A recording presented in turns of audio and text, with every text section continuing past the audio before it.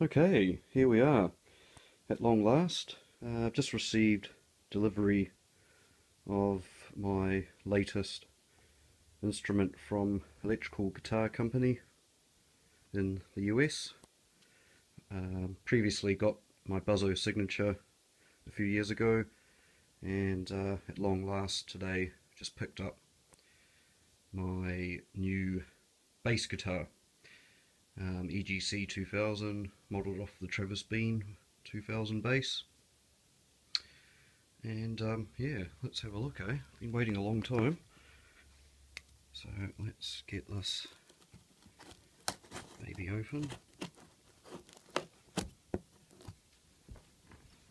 And this one here, my Buzzo signature, I got orange anodized for that.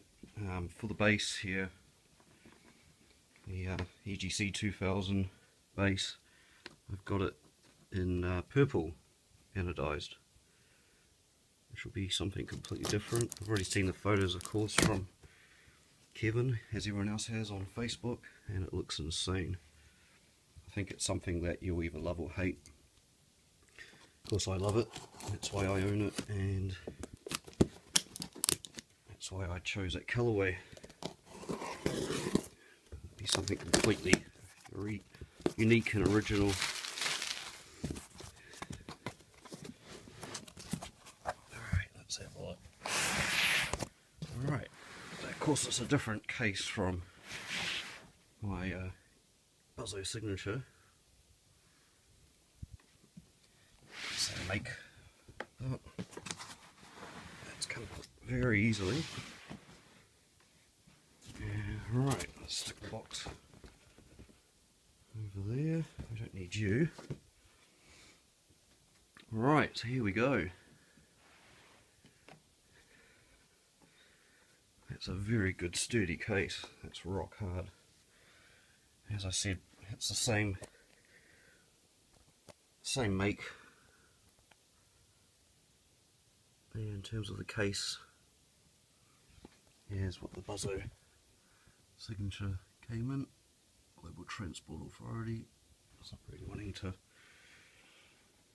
focus there, but let's have a look. Waited a long time for this. As they say, the good things in life are well worth the wait. Okay, I think that's it. Let's see, voila. Oh my goodness. Wow. Here we go. Absolutely gorgeous. Exactly the shade of purple I wanted. Kevin Buquette again. Got it spot on. He's an absolute master at his craft. That is perfect. Got a t-shirt here. Thank you very much again to Kevin and Hillary and everyone at Electrical Guitar Company for that.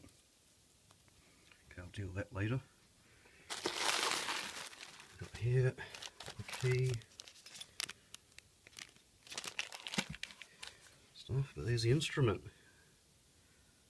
And yes, I am naming it Prince for the obvious reasons.